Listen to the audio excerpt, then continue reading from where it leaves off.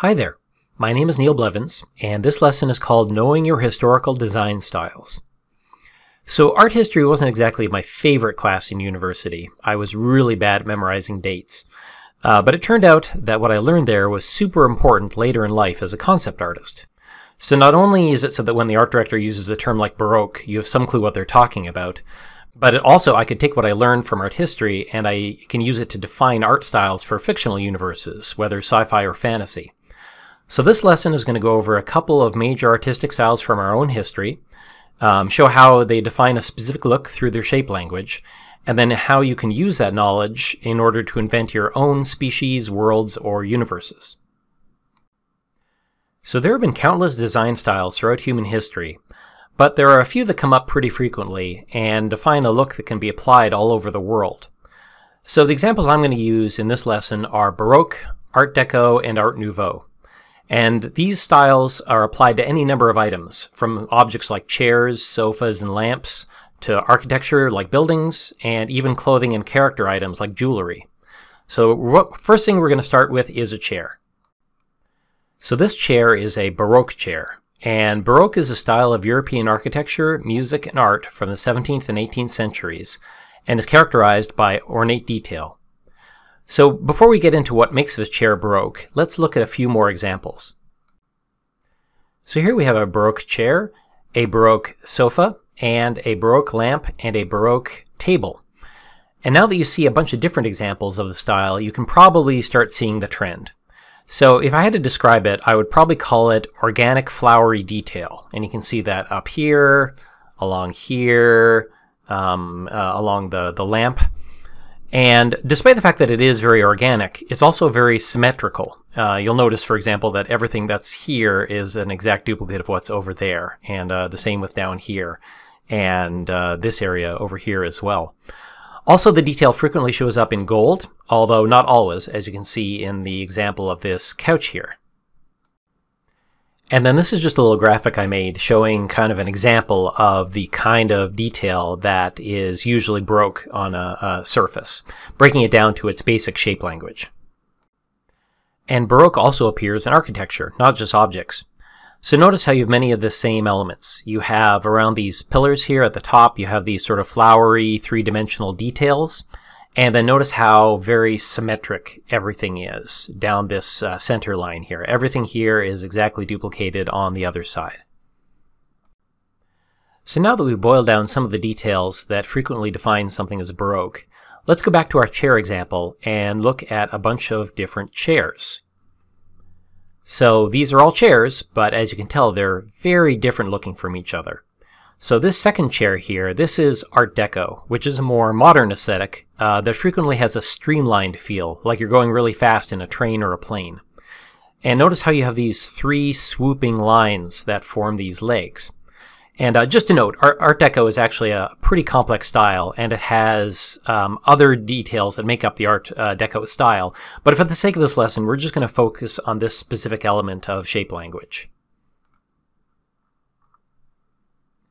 And then this third chair here is Art Nouveau. And while, like Baroque, it's also organic and flowery, it has a number of key differences. So first off, while this chair happens to be symmetric, Art Nouveau is frequently far less symmetric than Baroque. And then second, instead of these small little concentrations of detail, the flowery elements are much larger and swooping and flowing. And also, since Art Nouveau is supposed to be connecting with nature, you're far more likely to see natural wood as a material. So here's some more examples of objects in the three styles. So we've already seen the Baroque chair and the table and lamp, but check out this Baroque door. So you got the same strong sense of symmetry, and then you have these flowery, small ornate details going on. And then here's Art Deco. We already looked at this chair, but notice that this lamp also has the same sort of three swooping, streamlined lines. And then the same with this elevator door. So you got these sort of speed lines going here, although this one is a little more angular than the more smooth lines that are in the lamp or the chair. And then Art Nouveau, we have our Art Nouveau chair here, but then we have a lamp, and the lamp has those same long swooping lines that are very organic, a little bit like stems of plants. And then over here is a door, and this is not only a good example again of the big sort of swooping stem lines, but also an example of going non-symmetric. And the styles certainly don't stop there. These are just 3 styles, but we have arts and crafts, we have Gothic, we have Brutalist, we have Rococo, and that's just a few of the Western art styles. You also have countries and cultures from Africa to Asia, and each one of them themselves have dozens of sub-styles to study. And after you look at enough examples of these, you can really start to pinpoint what is the shapes and attributes that define a specific look, and then file them away in your visual library. So why do I need to know this stuff anyway? So first off, say you're about to work on a movie or a game and the art director says, we're going for a Baroque style. Now you may not be an expert in Baroque architecture or furniture, but if you at least know the basics of what Baroque looks like, you can immediately speak their language, and you have something helpful to add to the conversation. And having something important to add to the conversation to an art director is how you become indispensable at your job.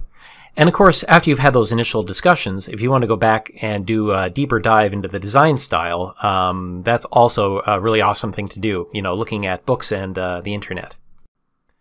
So the second situation is a mashup. So it's quite common to take one or more styles and mix them together for a film or a game.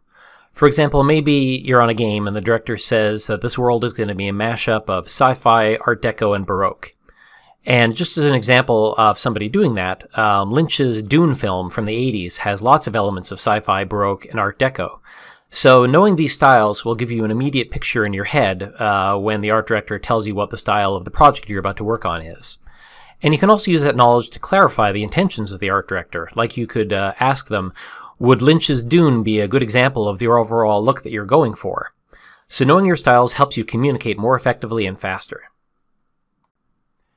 And third, sometimes you have to make up a style from scratch. And if you already have a good idea of how this happens in real life, and how a few design attributes and how shape language can appear in everything from chairs to lamps to buildings, it's far easier to create something brand new. For example, one of my favorites is the dwarves from the Lord of the Rings films. So the design motif and shape language for the dwarves are diamonds, triangles, and kind of angular gem shapes. And not only did those shapes represent the gems that the dwarves were mining from the ground, but it also represented their physical bodies. You know, they were short, wide, stout, and kind of immovable from the ground, sort of like the pyramids with that strong triangular base. Knocking a dwarf off its feet, you know, is tough, and it's the same thing with these shapes. And just look at all the ways they integrated those shapes into the design language of the dwarves. So here's some architecture, and you can see all these triangles and these sort of gem-like shapes in the giant pillars. And then here's Gimli's axe, and again you notice the triangles and the triangle motif in these patterns here. And even the handle of the axe has these sort of diamond patterns in the leather that you would grab hold of. And then here's some examples of dwarven ring, and again you have these strong triangular and diamond shapes going on. So while I could go into a long art lesson on each and every one of these art movements, my goal with this lesson was to give you just a little taste, and to give you a method for analyzing the art movement based on reoccurring shape themes. And this will hopefully help you not only work in these styles, but also will give you an idea of how to invent your own style for a completely made-up world. So thank you very much for watching. I hope you found this interesting and can use this in your own work. And please go to neilblevins.com to the art lesson section if you want to see more art lessons. Or feel free to subscribe to my YouTube channel if you want to be notified the next time I post an art-related video. Thank you very much.